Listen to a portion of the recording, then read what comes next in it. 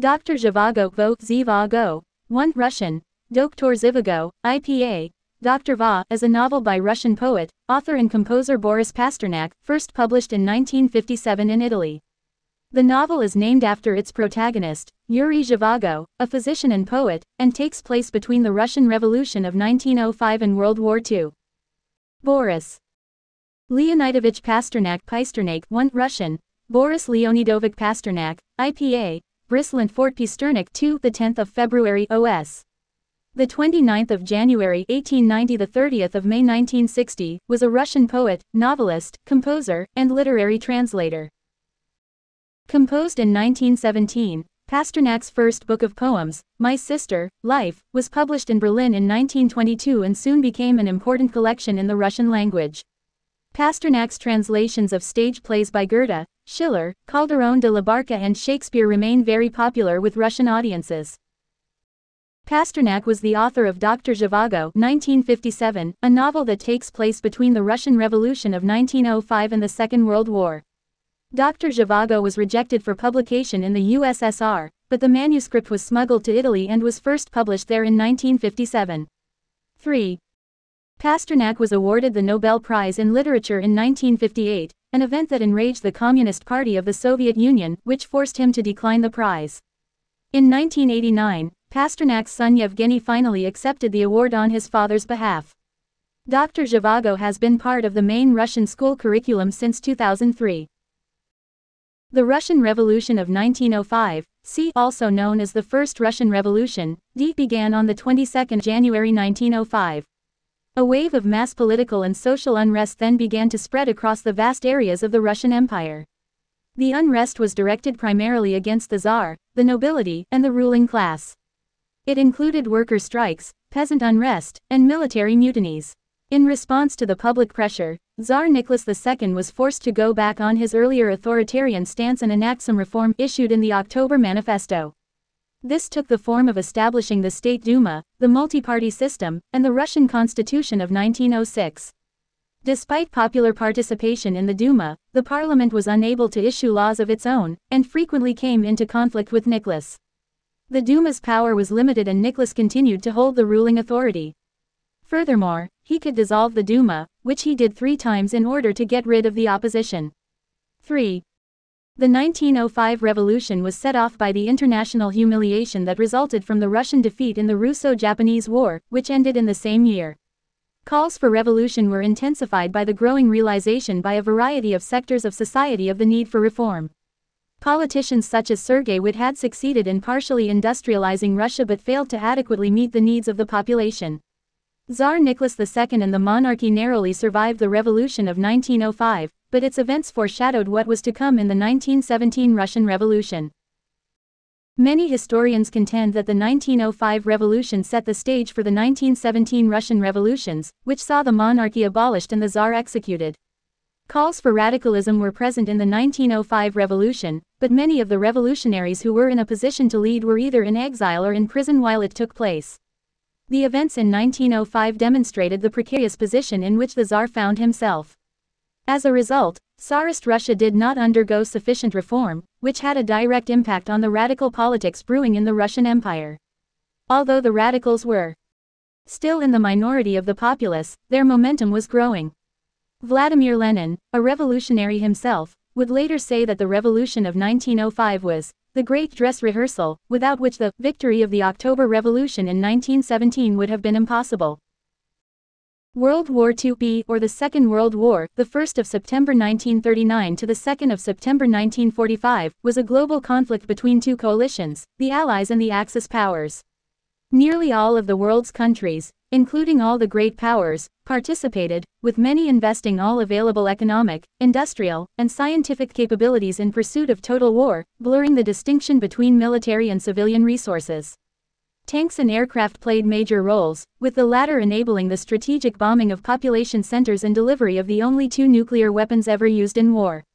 World War II was the deadliest conflict in history, resulting in 70 to 85 million fatalities, more than half of which were civilians. Millions died in genocides, including the Holocaust of European Jews, and by massacres, starvation, and disease. Following the Allied powers' victory, Germany, Austria, Japan, and Korea were occupied, and war crimes tribunals were conducted against German and Japanese leaders.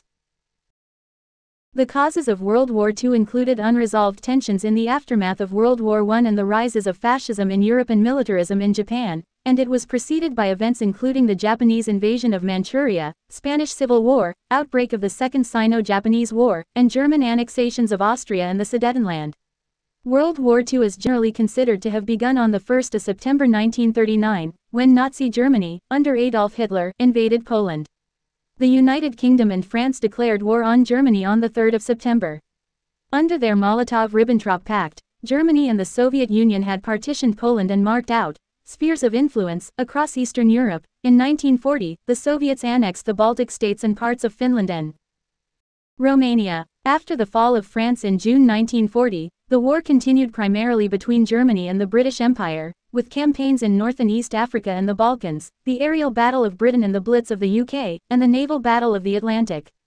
By mid-1941, through a series of campaigns and treaties, Germany occupied or controlled much of continental Europe and had formed the Axis alliance with Italy, Japan, and other countries.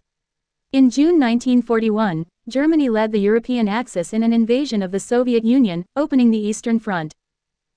Japan aimed to dominate East Asia and the Asia-Pacific, and by 1937 was at war with the Republic of China.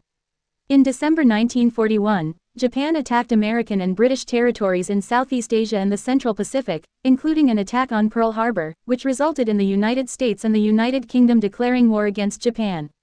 The European Axis powers declared war on the U.S. in solidarity. Japan soon conquered much of the Western Pacific, but its advances were halted in 1942 after its defeat in the naval battle of Midway. Germany and Italy were defeated in North Africa and at Stalingrad in the Soviet Union. Key setbacks in 1943, including German defeats on the Eastern Front, the Allied invasions of Sicily and the Italian mainland, and Allied offensives in the Pacific, cost the Axis powers their initiative and forced them into strategic retreat on all fronts. In 1944, the Western Allies invaded German-occupied France at Normandy, while the Soviet Union regained its territorial losses and pushed Germany and its allies westward. In 1944 and 1945, Japan suffered reversals in mainland Asia, while the Allies crippled the Japanese Navy and captured key Western Pacific islands. The war in Europe concluded with the liberation of German-occupied territories, the invasion of Germany by the Western Allies and the Soviet Union, culminating in the fall of Berlin to Soviet troops, Hitler's suicide, and the German unconditional surrender on 8 May 1945. Following the refusal of Japan to surrender on the terms of the Potsdam Declaration, the U.S. dropped the first atomic bombs on Hiroshima on 6 August and Nagasaki on 9 August. Faced with imminent invasion of the Japanese archipelago, the possibility of more atomic bombings, and the Soviet declaration of war against Japan and its invasion of Manchuria, Japan announced its unconditional surrender on 15 August and signed a surrender document on 2 September 1945, marking the end of the conflict. World War II changed the political alignment and social structure of the world, and it set the foundation of international relations for the rest of the 20th century and into the 21st century. The United Nations was established to foster international cooperation and prevent conflicts, with the victorious great powers, China, France, the Soviet Union, the UK, and the US, becoming the permanent members of its Security Council. The Soviet Union and the United States emerged as rival superpowers, setting the stage for the Cold War. In the wake of European devastation, the influence of its great powers waned, triggering the decolonization of Africa and Asia. Most countries whose industries had been damaged moved towards economic recovery and expansion. Owing to the author's critical stance on the October Revolution, Dr. Zhivago was refused publication in the USSR. At the instigation of Giacomo Feltrinelli, the manuscript was smuggled to Milan and published in 1957. Pasternak was awarded the Nobel Prize for Literature the following year, an event that embarrassed and enraged the Communist Party of the Soviet Union. 2. The novel was made into a film by David Lean in 1965, and since then has twice been adapted for television, most recently as a miniseries for Russian TV in 2006. The novel Dr. Zhivago has been part of the Russian school curriculum since 2003, where it is read in 11th grade. 3. The plot of Dr. Zhivago is long and intricate. It can be difficult to follow for two reasons. Firstly, Pasternak employs many characters, who interact with each other throughout the book in unpredictable ways. Secondly, he frequently introduces a character by one of her three names, then subsequently refers to that character by another of the three names or a nickname, without expressly stating that he is referring to the same character. Part 1. Edit. Imperial Russia, 1902. 4. The novel opens during a Russian Orthodox funeral liturgy, or panikhida, for Yuri's mother, Maria Nikolaevna Zhivago. Having long ago been abandoned by his father, Yuri is taken in by his maternal uncle, Nikolai Nikolaevich Vodenyapin, a philosopher and former Orthodox priest who now works for the publisher of a progressive newspaper in a provincial capital on the Volga River. Yuri's father, Andrei Zhivago, was once a wealthy member of Moscow's merchant gentry, but has squandered the family's fortune in Siberia through debauchery and carousing. The next summer, Yuri, who is 11 years old, and Nikolai Nikolaevich travel to Duplyanka, the estate of Lavrentiy Mikhailovich Kologrivov, a wealthy silk merchant. They are there not to visit Kologrivov, who is abroad with his wife, but to visit a mutual friend, Ivan Ivanovich Voskoboynikov, an intellectual who lives in the steward's cottage. 5 Kologrivov's daughters, Nadia, who is 15 years old, and Lipa, who is younger, are also living at the estate with a governess and servants. Innokenty Nikit Dudorov, a 13-year-old boy who is the son of a convicted terrorist, has been placed with Ivan Ivanovich by his mother and lives with him in the cottage. As Nikolai Nikolaevich and Ivan Ivanovich are strolling in the garden and discussing philosophy, they notice that a train passing in the distance has come to a stop in an unexpected place, indicating that something is wrong. On the train, an 11-year-old boy named Misha Grigorievich Gordon is traveling with his father. They have been on the train for 3 days. During that time, a kind man had given Misha small gifts and had talked for hours with his father, Grigory Osipovich Gordon. However, encouraged by his attorney, who was traveling with him, the man had become drunk. Eventually, the man had rushed to the vestibule of the moving train car, pushed aside the boy's father, opened the door and thrown himself out, killing himself. Misha's father had then pulled the emergency brake, bringing the train to a halt. The passengers disembark and view the corpse while the police are called. The deceased's lawyer stands near the body and blames the suicide on alcoholism. Part 2. The Russo-Japanese War was fought between the Japanese Empire and the Russian Empire during 1904 and 1905 over rival imperial ambitions in Manchuria and the Korean Empire. 4. The major theaters of military operations were in the Liaodong Peninsula and Mukden in southern Manchuria, the Yellow Sea and the Sea of Japan. Russia sought a warm water port on the Pacific Ocean both for its navy and for maritime trade.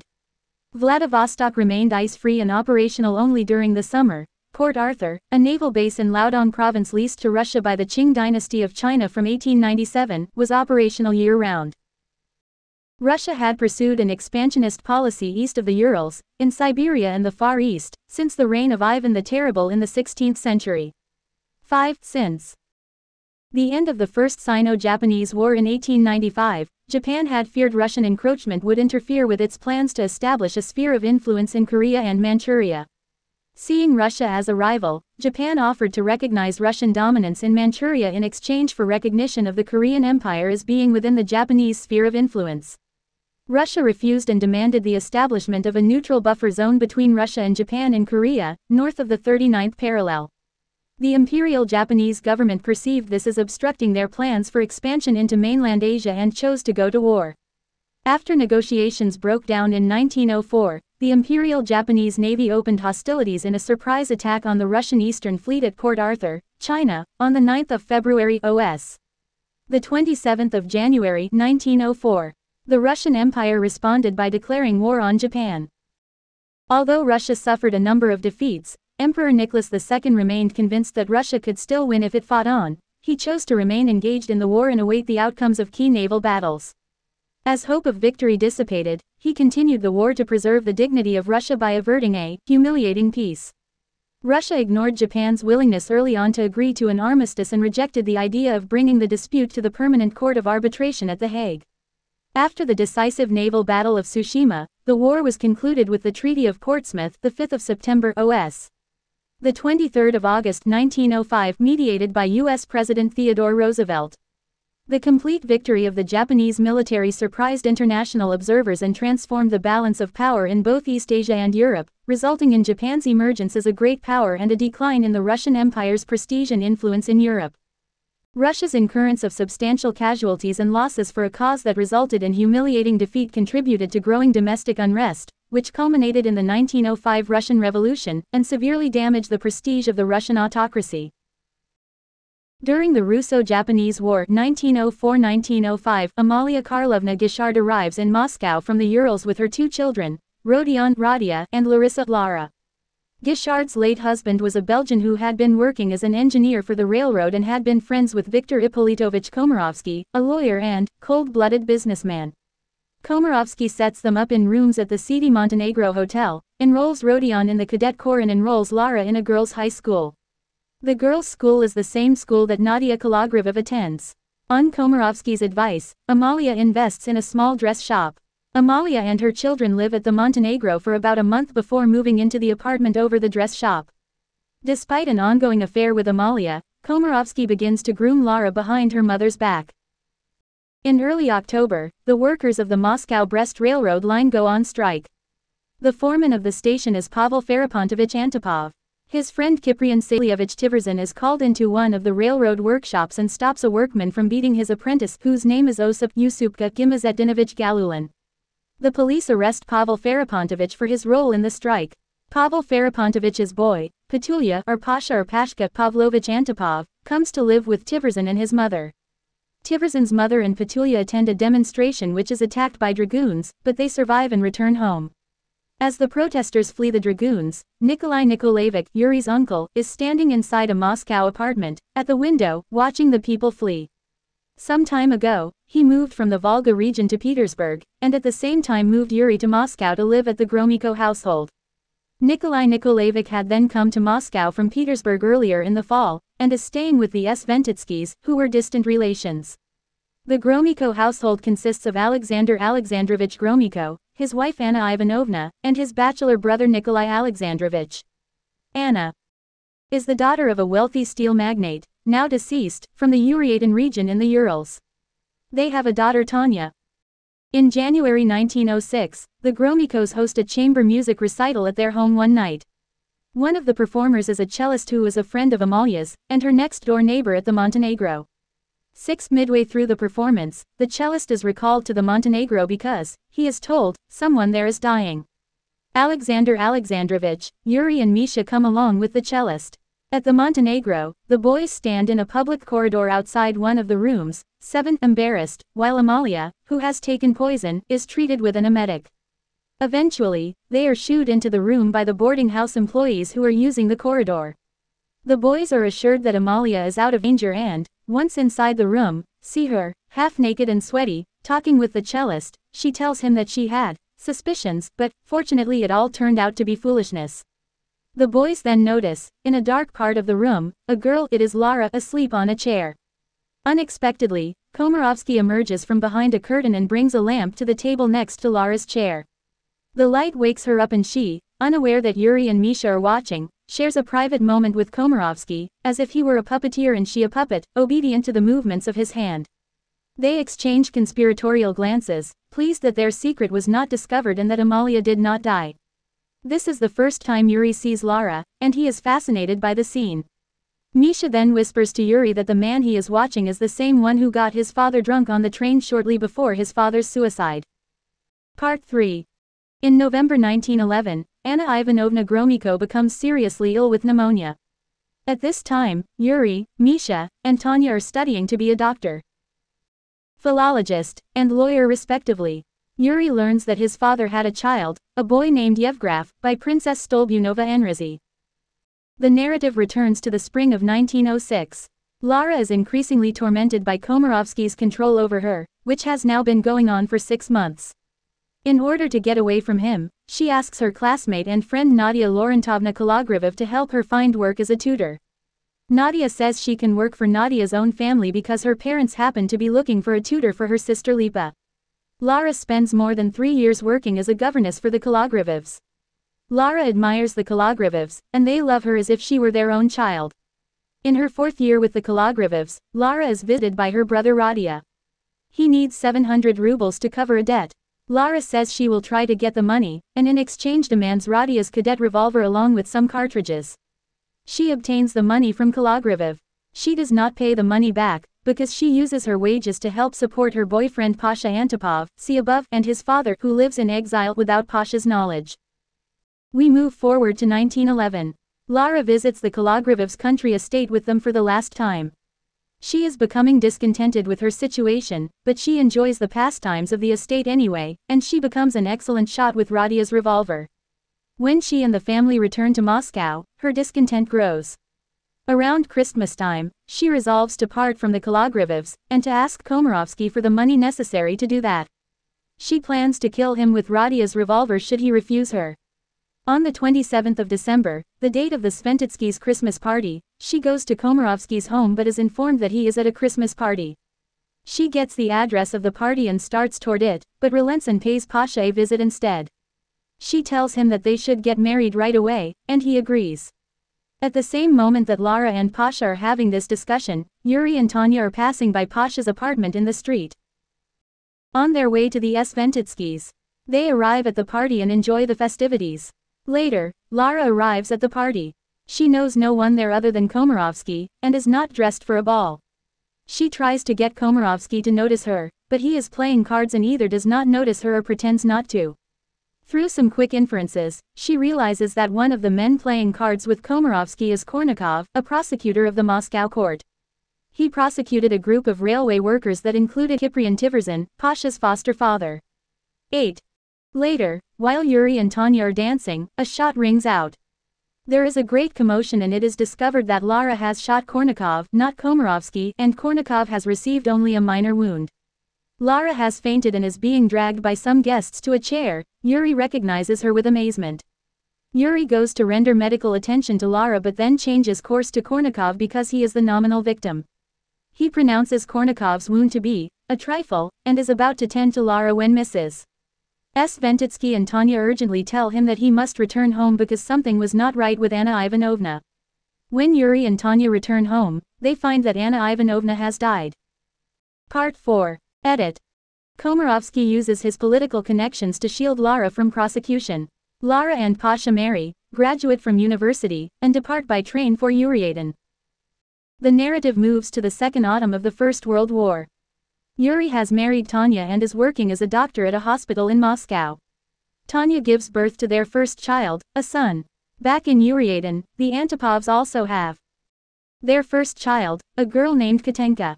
Although he loves Lara deeply, Pasha feels increasingly stifled by her love for him. In order to escape, he volunteers for the Imperial Russian Army.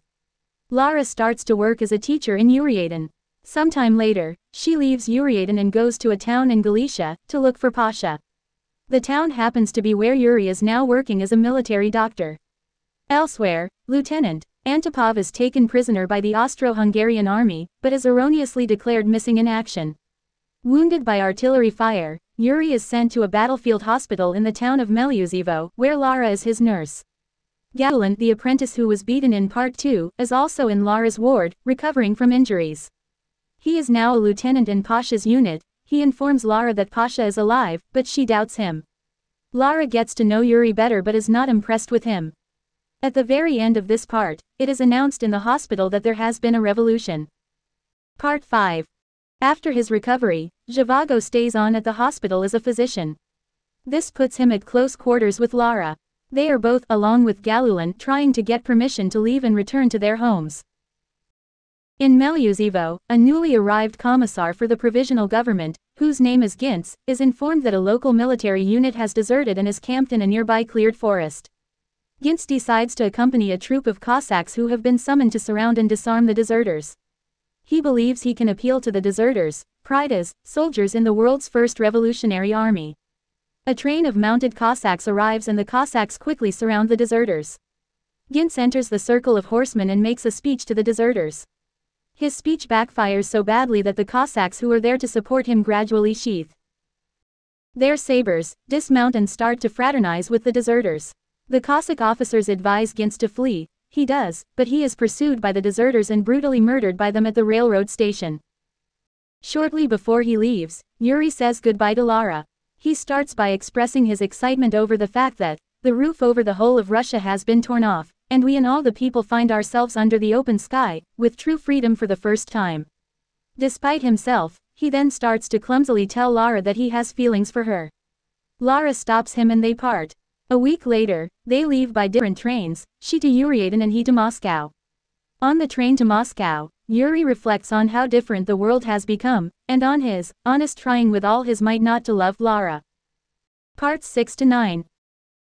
The October Revolution, also known as the Great October Socialist Revolution (B) in Soviet historiography, October coup, 5, 6 Bolshevik coup, 6 or Bolshevik Revolution, 7, 8 was a revolution in Russia led by the Bolshevik Party of Vladimir Lenin that was a key moment in the larger Russian Revolution of 1917–1923. It was the second revolutionary change of government in Russia in 1917. It took place through an armed insurrection in Petrograd, now St. Petersburg, on the 7th of November 1917 OS. The 25th of October. It was the precipitating event of the Russian Civil War. The initial stage of the October Revolution, which involved the assault on Petrograd, occurred largely without any human casualties. 9, 10, 11. The October Revolution followed and capitalized on the February Revolution earlier that year, which led to the abdication of Nicholas II and the creation of a provisional government. The provisional government, led by Alexander Kerensky, had taken power after Grand Duke Michael, the younger brother of Nicholas II, declined to take power. During this time, urban workers began to organize into councils, Soviets, wherein revolutionaries criticized the provisional government and its actions. The provisional government remained unpopular, especially because it was continuing to fight in World War I, and had ruled with an iron fist throughout the summer, including killing hundreds of protesters in the July days. Events came to a head in the fall as the Directorate, led by the left-wing Party of Socialist Revolutionaries (SRs), controlled the government. The far-left Bolsheviks were deeply unhappy with the government, and began spreading calls for a military uprising. On the 10th of October 1917 OS.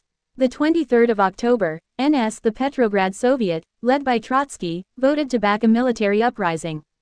On the 24th of October OS. The 6th of November, NS, the government shut down numerous newspapers and closed the city of Petrograd in an attempt to forestall the revolution. Minor armed skirmishes broke out. The next day a full-scale uprising erupted as a fleet of Bolshevik sailors entered the harbor and tens of thousands of soldiers rose up in support of the Bolsheviks. Bolshevik Red Guards forces under the Military Revolutionary Committee began the occupation of government buildings on the 25th of October OS. The 7th of November, NS 1917. The following day, the Winter Palace, the seat of the provisional government located in Petrograd, then capital of Russia, was captured.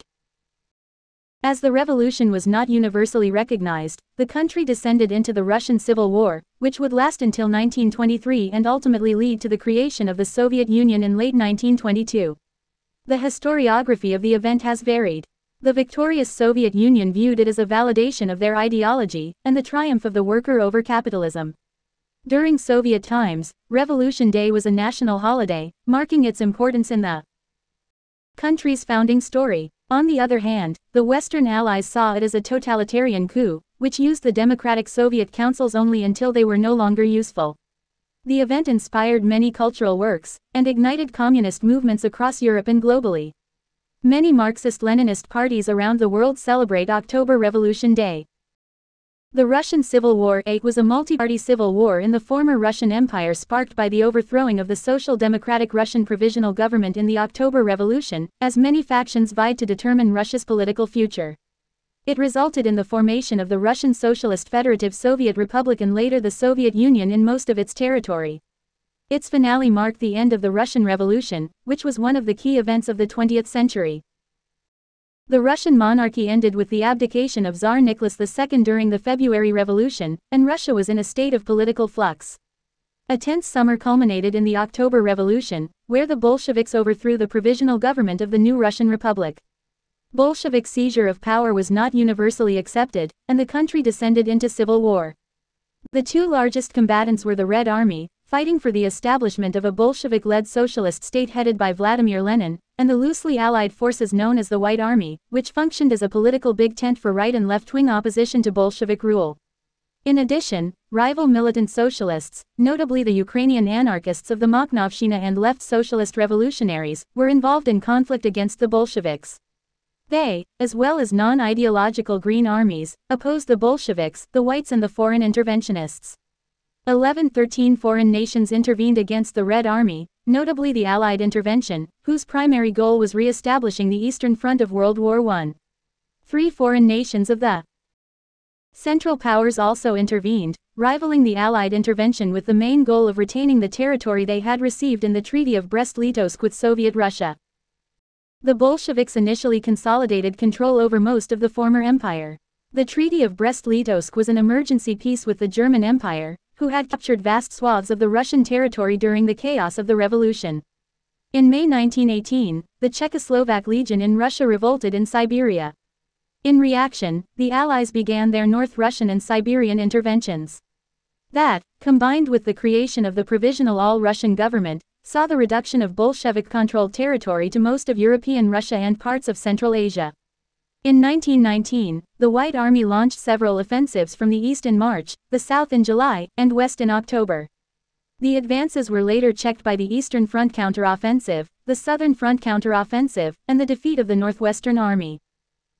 By 1919, the White Armies were in retreat and by the start of 1920 were defeated on all 3 fronts. 12. Although the Bolsheviks were victorious, the territorial extent of the Russian state had been reduced, for many non-Russian ethnic groups had used the disarray to push for national independence. 13. In March 1921, during a related war against Poland, the Peace of Riga was signed, splitting disputed territories in Belarus and Ukraine between the Republic of Poland and Soviet Russia. Soviet Russia sought to reconquer all newly independent nations of the former empire, although their success was limited. Estonia, Finland, Latvia, and Lithuania all repelled Soviet invasions, while Ukraine, Belarus, as a result of the Polish-Soviet War, Armenia, Azerbaijan and Georgia were occupied by the Red Army. 14-15. By 1921, Soviet Russia had defeated the Ukrainian national movements and occupied the Caucasus, although anti-Bolshevik uprisings in Central Asia lasted until the late 1920s. 16. The armies under Kolchak were eventually forced on a mass retreat eastward. Bolshevik forces advanced east, despite encountering resistance in Chita, Yakut and Mongolia. Soon the Red Army split the Don and Volunteer armies, forcing evacuations in Novorossiysk in March and Crimea in November 1920. After that, anti-Bolshevik resistance was sporadic for several years until the capture of Vladivostok in October 1922, but continued on with the Muslim Bazmashi movement in Central Asia and Khabarovsk Krai until 1934. There were an estimated 7 to 12 million casualties during the war, mostly civilians. Following the October Revolution and the subsequent Russian Civil War, Yuri and his family decide to flee by train to Tanya's family's former estate called Verikino, located near the town of Uriatin in the Ural Mountains. During the journey, he has an encounter with Army Commissar Strelnikov, the executioner, a fearsome commander who summarily executes both captured whites and many civilians. Yuri and his family settle in an abandoned house on the estate. Over the winter, they read books to each other and Yuri writes poetry and journal entries. Spring comes and the family prepares for farm work. Yuri visits Uriatin to use the public library, and during one of these visits sees Lara at the library.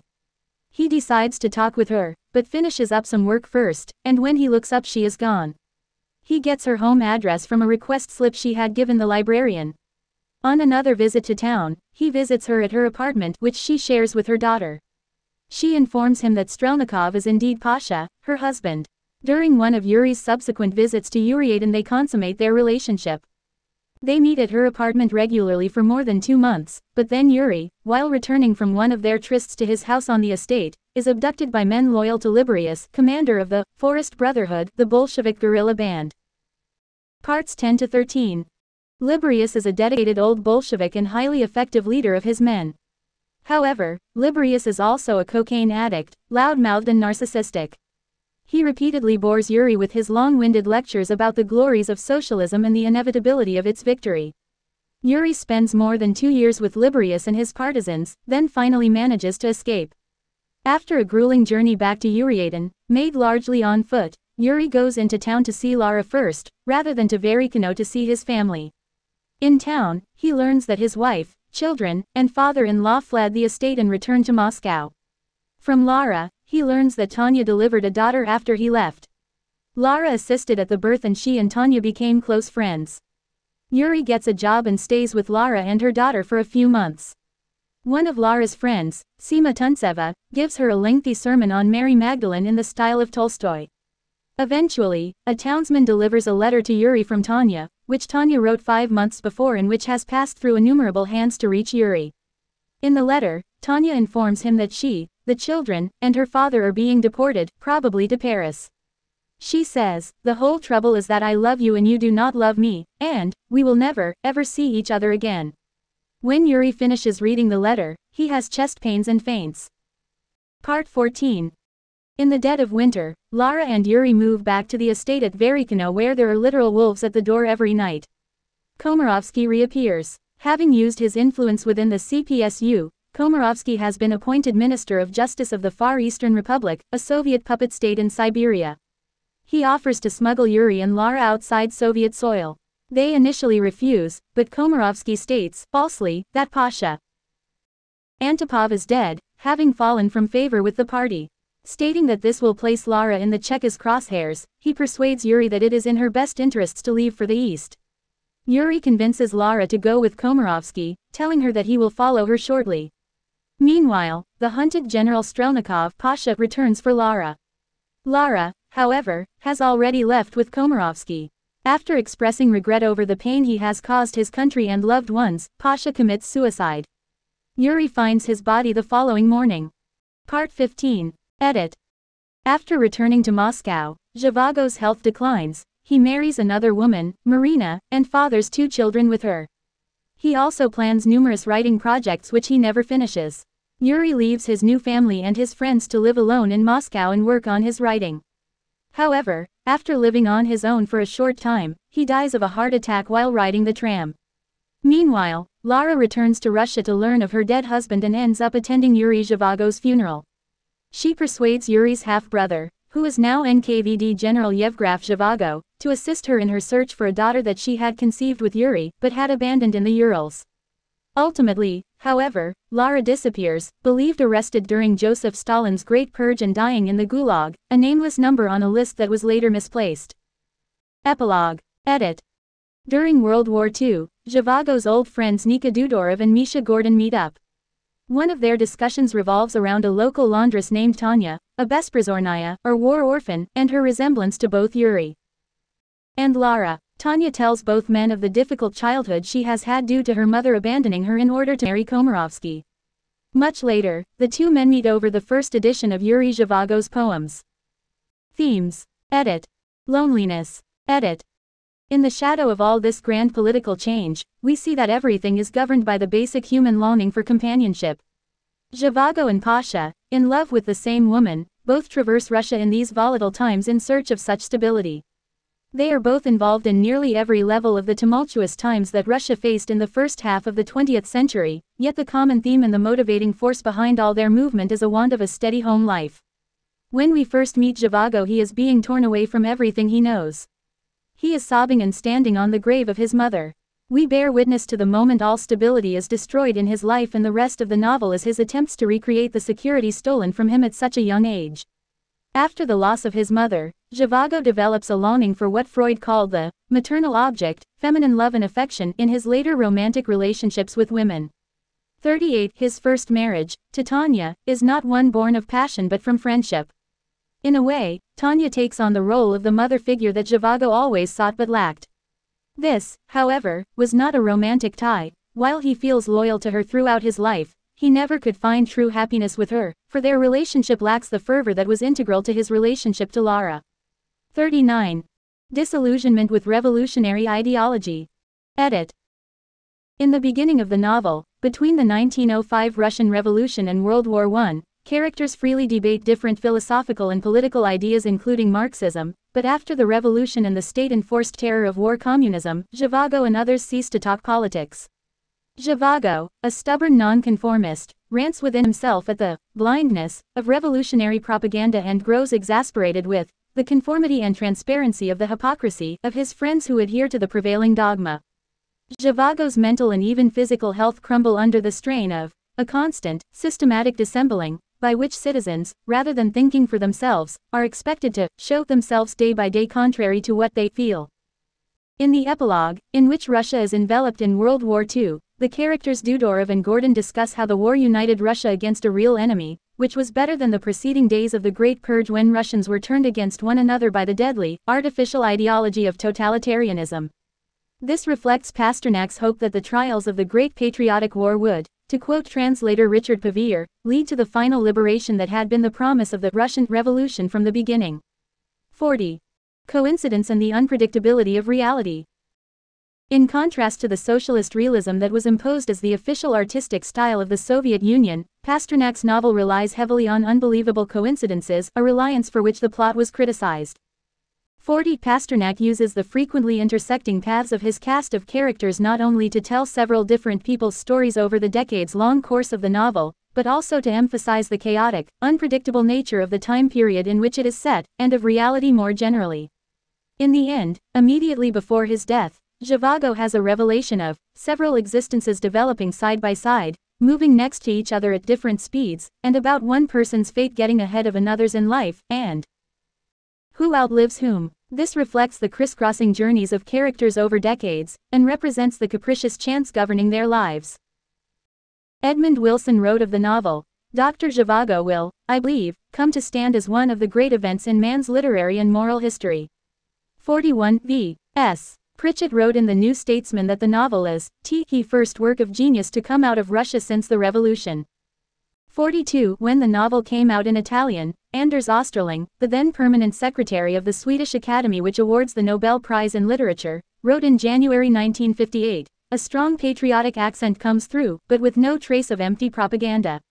With its abundant documentation, its intense local color and its psychological frankness, this work bears convincing witness to the fact that the creative faculty in literature is in no sense extinct in Russia. It is hard to believe that the Soviet authorities might seriously envisage forbidding its publication in the land of its birth. 43. Some literary critics found that there was no real plot to the novel, that its chronology was confused, that the main characters were oddly effaced, that the author relied far too much on contrived coincidences. 40. Vladimir Nabokov, who had celebrated Pasternak's books of poetry as works of pure, unbridled genius, however, considered the novel to be a sorry thing, clumsy, trite and melodramatic, with stock situations, voluptuous lawyers, unbelievable girls, romantic robbers and trite coincidences.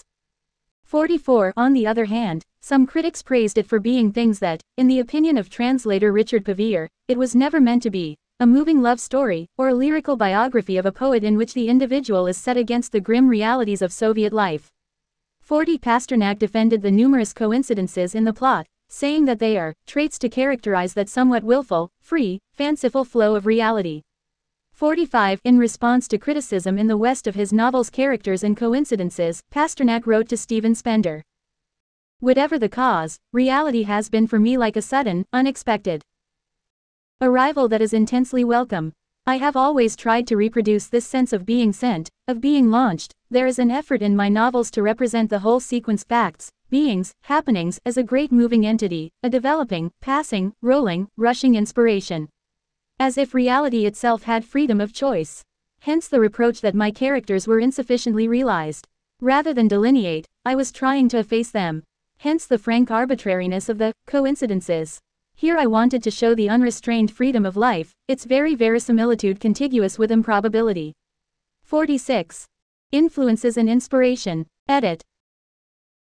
The novel has been described as partly autobiographical, 9 or autobiographical, partially in the external but mostly in internal sense, 10 containing autobiographical elements. Some of its characters were inspired by people close to the author. For example, Pasternak's mistress Olga Ivanskaya served as the inspiration for the character of Lara, and on one of his letters, the author wrote that Ivanskaya was Lara in my book. 11 other characters of the novel received the features of the author himself. In the 1930s, Pasternak wrote works with autobiographical features on the theme of the revolution, like Spektorsky, the plot of which is centered around the poet, with his attitude towards the historical events similar to the one experienced by Pasternak. 10 and the novella The Last Summer. Both works could be the early attempts to produce a work based on the author's experience of the Revolution and the Civil War, by its concept similar to the one of Dr. Zhivago. 12. Efim Etkin believed that one of the sources of literary influence on Dr. Zhivago was the novel The Life of Klim Samgan by Maxim Gorky. Etkind wrote that it could serve as a negative background to Zhivago, and that Dr. Zhivago may be a response to Gorky's novel. 13. Pasternak expressed his admiration for this novel in a letter to Gorky in 1927. 14. Soviet censorship. Edit. Although it contains passages written in the 1910s and 1920s, Dr. Zhivago was not completed until 1955. The novel was submitted to the literary journal Nový Mír in 1956. However, the editors rejected Pasternak's novel because of its implicit rejection of socialist realism. 1.5 The author, like Zhivago, showed more concern for the welfare of individuals than for the welfare of society. Soviet censors construed some passages as anti-Soviet. Citation needed. They also objected to Pasternak's subtle criticisms of Stalinism, collectivization, the Great Purge, and the Gulag. Citation needed.